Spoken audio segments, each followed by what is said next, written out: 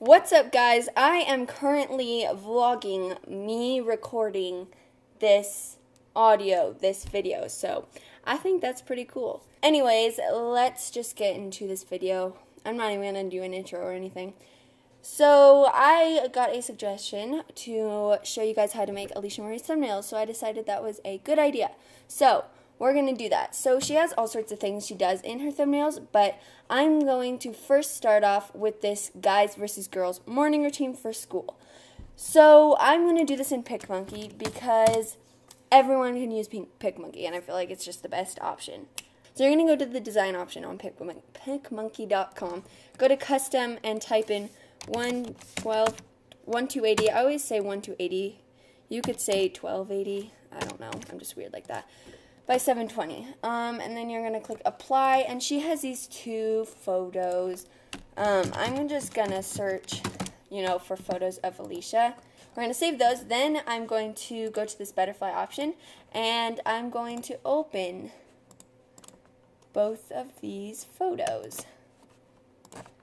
Forgot. I'm used to using Photoshop, and so it's kind of hard to remember. Okay, so what you're going to do, I'm used to using Photoshop, so I was holding down shift, but that's not what you do in PicMonkey.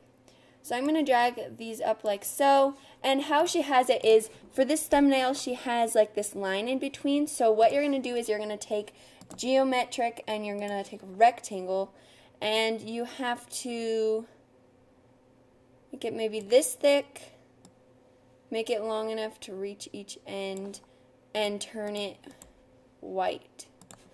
Then you're going to use this rotate tool and turn it so that it rotates. Make that in the center. And then what you have to do is you have to take the eraser tool right here.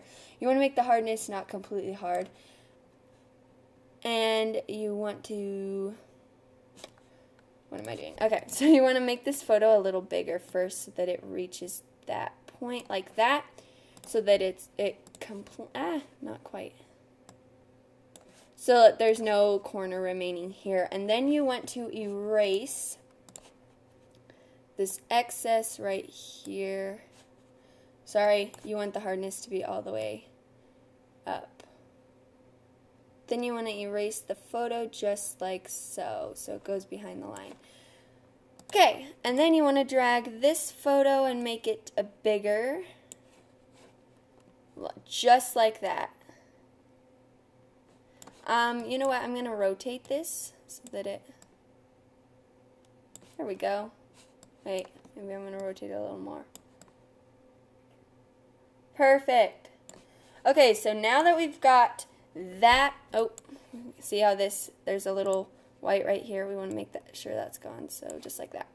Okay, so now that we have it separated like so, you want to... She has those verses right here, so I'm going to... sorry, I keep saying I'm going to. You want to get the rectangle and make it a square like that. And she used a neon green. So it looks like that. And then you want to make this outline right here white. And yeah, just like so. Just like so. Just like so. And does she have it rotated? Yeah, she has it rotated a little bit this way. So we're going to do that. Okay, and then she has this text on top. This text, here's a little behind the scenes. You want to go to the text option. It is Babis New. That's the font she uses. So I'm going to say verses. It's in white. My voice was just doing really weird things. Okay. Then you want to make that bigger so that it will go on top of there.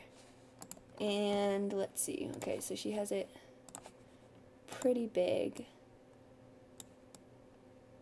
Okay, so then what you want to do is you want to click it and right-click it, select duplicate text, then click and drag down so it's black. Oops, don't want to select that. Then select the black text and say send backwards. Let's move this white. There we go. And then we're going to use the black one to make an outline just like that. And then after you're done with that, it looks like she just used a lipstick emoji. I'm going to use a food emoji just because it fits this thumbnail better. So search food emoji PNG or whatever emoji you're using. I'm going to use a donut. So let's see if I can find one. There we go, that's a donut. Then I'm going to save it as to my desktop. I'm going to go to the butterfly option and import that. Rotate that a little bit. And there you go. You have got an Alicia Marie thumbnail.